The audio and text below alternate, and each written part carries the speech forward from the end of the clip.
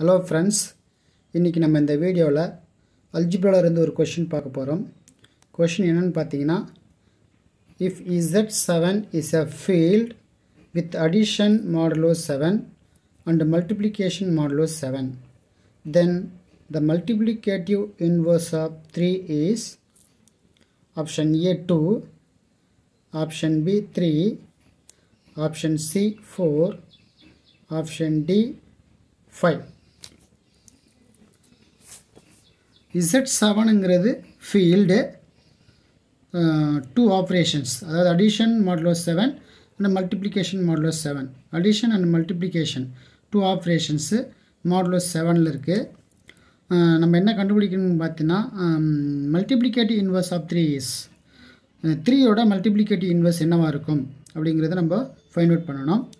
First of all Z7 அப்படினா என்னன்னு பாருங்க. Z7 என்ற செட் எப்படி இருக்கும் அப்படினு பார்த்தீனா Z7 is equal to set of all the elements 0 1 2 3 4 5 6. Z7 contains 7 elements. 0 ல இருந்து 6 வரைக்கும் இருக்கிற எலிமெண்ட் கண்டெய்ன் பண்ணிருக்கும். நமக்கு தெரியும் என்னன்னு பார்த்தீனா we know that Z7 ங்கிறது ஒரு செட் ஃபீல்ட்.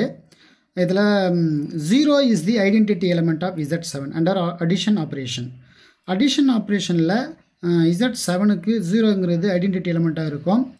அதே மாதிரி மல்டிப்ளிகேட்டிவ் ஆபரேஷன்ல ஐடென்டிட்டி எலிமெண்ட் என்னன்னு பாத்தீங்கன்னா 1. சரிங்களா? நெக்ஸ்ட் நம்ம என்ன கண்டுபிடிக்கணும்னு பார்த்தீங்கன்னா மல்டிப்ளிகேட்டிவ் இன்வர்ஸ் ஆஃப் 3. 3 ஓட மல்டிப்ளிகேட்டிவ்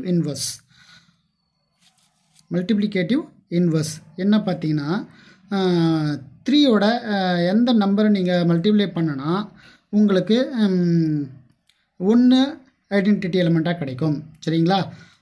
அப்போ 3 into 5 உங்களுக்கு என்ன கிடைக்குதுன்னு பார்த்தீங்கன்னா 15.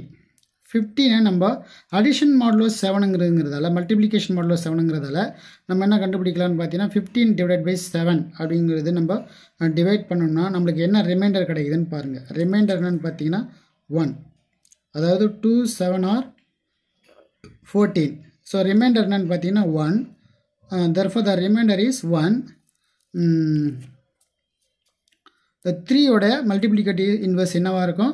5 இருக்கும். அப்போ நமக்கு என்ன கிடைக்குது? 3 ம் 5 ம் ப்ராடக்ட் பண்ணும்போது நமக்கு மல்டிப்ளிகேட்டிவ் ஐடென்டிட்டி 1 கிடைக்கிறதால 3 is the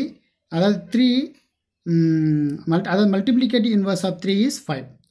அதே மாதிரி வைஸ் வர்சா, அதாவது 5க்கு நம்ம மல்டிப்ளிகேட்டிவ் இன்வர்ஸ் என்னன்னு கேட்டிங்கன்னா 3 இருக்கும். அதே மாதிரி வைஸ் வர்சாவாக இருக்கும். சரிங்களா? ஸோ நம்மளுக்கு என்னன்னு பார்த்தீங்கன்னா மல்டிப்ளிகேட்டிவ் இன்வர்ஸ் ஆஃப் 3 is 5. நம்மளுக்கு இதுதான் நம்ம கொஷனாக கேட்டிருக்காங்க. அப்போது இதுக்கு ஆன்சர் என்னன்னு பார்த்தீங்கன்னா 5. ஆப்ஷன் என்னன்னு பாருங்கள். Option D 5. Thank you for watching.